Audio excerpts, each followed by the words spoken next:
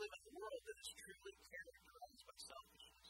If we were to go out on the street in Danville, Illinois, and poll people, or in Westville, Illinois, or Bismarck, or Oakwood, or Cayuga, or Crawfordsville, or wherever we would go, we'd poll people just off the street, not church folks, because I think this congregation especially knows the answer to this. But if we poll most people and we say, are men and women inherently good or evil? Do you know the answer we're going to get from the world? That they're good.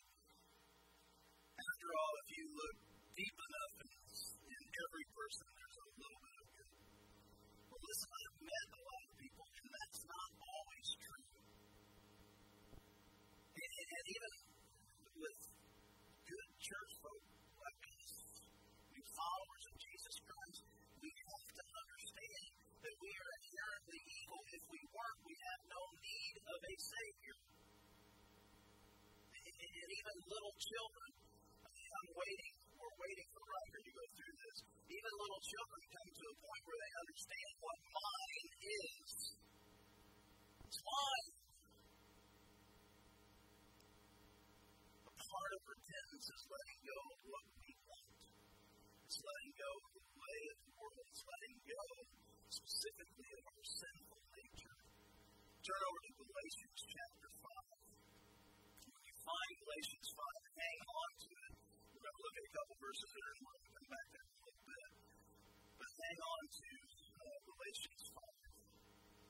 We're going to look at verses 19 through 21. What's the sinful nature of people? Well, fortunately, Paul gives us a couple places where he lists these things. And so here's acts of the sinful nature. He says that the acts of the sinful nature are common sexual immorality, impurity, and debauchery. Debauchery is just another word for foolishness. Let me ask you something. The United States of America, the country that we live in, do you think that's a good description? Sexual immorality, impurity, foolishness, all sorts of foolishness? Yes. Okay. Idolatry and witchcraft, hatred, discord, jealousy, fits of rage, selfish ambition, dissensions, factions, and envy, drunkenness, orgies, and the like. I warn you, as I did before, that those who live like this will not inherit the kingdom of God. They won't. And why is it that there's so many people in this culture who have this idea that they're going to be secure?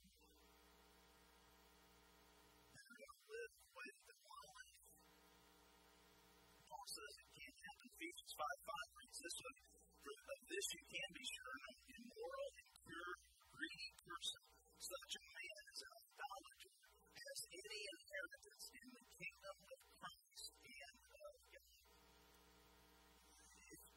Impurity, greed, immorality, they have no place. You want another list? 1 Corinthians 6. Let's turn over to 1 Corinthians 6. Again, keeping your thumb there in Galatians. 1 Corinthians chapter 6. Here on the bottom pages. Maybe you all have other phones. 1 Corinthians 6, 9 through 11. Do you not know that the wicked will not inherit the kingdom of God? Do not be deceived, neither the sexually immoral, nor idolaters, nor adulterers, nor male prostitutes, nor homosexual offenders, nor thieves, nor the greedy, nor drunkards, nor slanderers, nor swindlers will inherit the kingdom of God. I want to say verse 11, just a second. But please see there. Do you know what?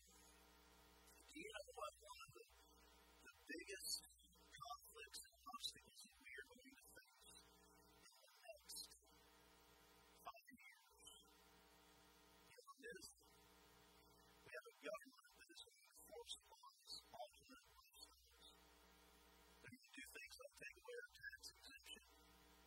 They're going to do things like arrest ministers and preachers for hate crimes. And I have news for you folks. We don't draw this line. God draws this line. Now please understand this when it comes down to alternate lifestyles.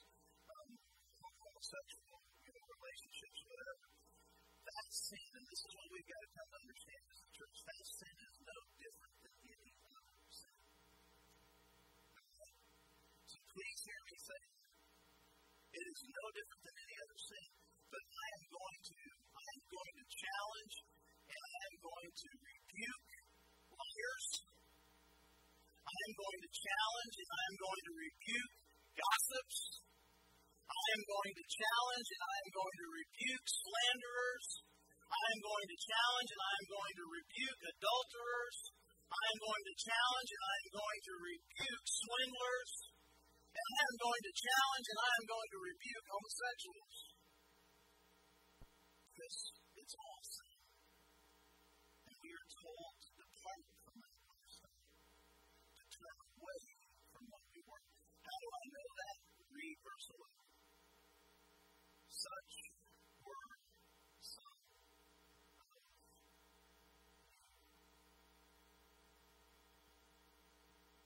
As the church, we've got to stop. We've got to stop treating homosexuality and even the abortion issue, the divorce, whatever. We have got to stop treating it like it's the pardonable sin. Because it's not.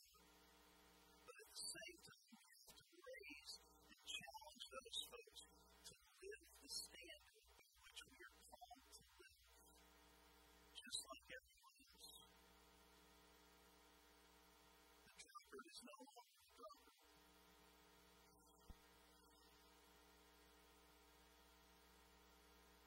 That is what some of you are. All of you have lists, by the way, and some of you have testimony. Even that is me.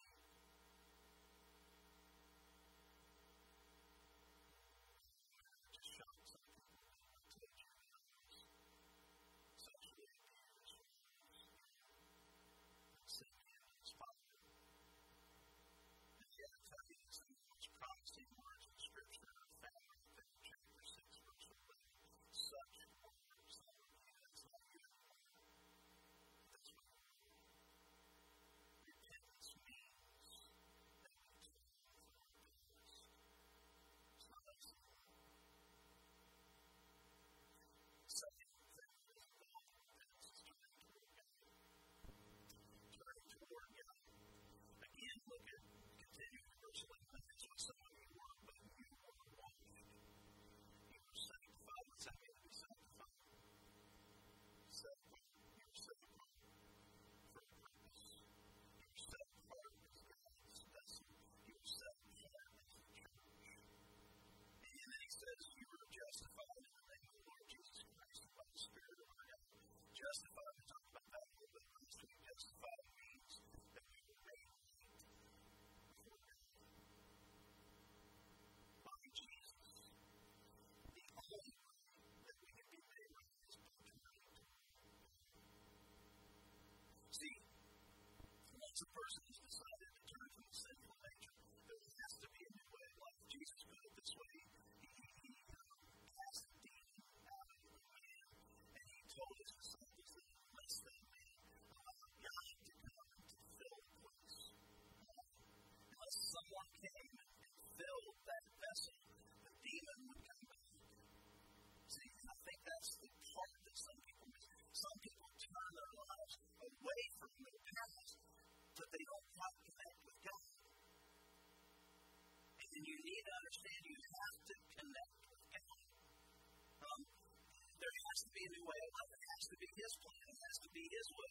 God invites us and He even equips us to walk with Him. That's what this passage is all about. The Holy Spirit has come and He empowers us. This past Wednesday night I preached about what it is to identify with Jesus. And really the bottom line was it's not enough to believe and then attempt to clean up your act. And unfortunately, that's what a lot of people think when they first come into the church, that I believe this. I believe that Jesus is who he said that He was, and He did those things. But I'm going to clean myself up a little bit. Let me tell you, you're setting yourself up for failure. Because the main reason is that you cannot clean yourself up on your own. Can't be done. We just don't have that in us to pull out. But God, through Jesus, has made justification possible. He sets us right. God provides the path to Him through the sacrifice of the blood of Jesus. And then He allows us to walk with Him through the power of the Holy Spirit. Galatians 5. This is where we get to talk back there again. Galatians 5.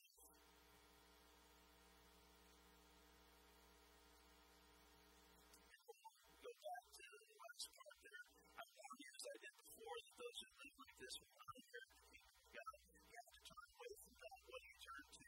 But the fruit of the Spirit is love, joy, peace, patience, kindness, goodness, faithfulness, gentleness, and self-control. Against such things there is no law. Those who belong to Christ Jesus have crucified the sinful nature with its passions and desires. Since we live by the Spirit, let us keep in step with the Spirit. Repentance is not just turning away from your past, it's turning to God for hope. It's turning to Him for the power. And then finally, repentance involves life commitment. Repentance is a lifetime thing. Look again at verse 25 there in Galatians 5. And he says, since we live by the Spirit, let us keep in step with the Spirit. Now, all joking aside, how well do you do with that? How well do you do with keeping in step with the Spirit? Let's struggle. Because there's some things that the Holy Spirit asks me to do that I just don't want to do. Now, that in itself should tell you that this is a life commitment. It's a life struggle for us to give ourselves over to God. Why? Because we live here. We live here on this earth. Walking in step with the Spirit is difficult. Because we have a very real enemy. And I know there's some people that don't believe that we have an enemy, but we have a very real enemy. First, Peter writes and says that he is our adversary. He is roaming. He's prowling the earth, seeking those whom he made bow to triple. And he's real. And since we live here, Peter also said that we're aliens and strangers here. Since we live here on this earth, it's hard to walk in the Spirit. Not impossible, it's hard. Several years ago, C.S. Lewis wrote a book called Screwtape Letters. Screwtape was an assistant deputy writing to his nephew. And Screwtape was telling his nephew how to make Christians lead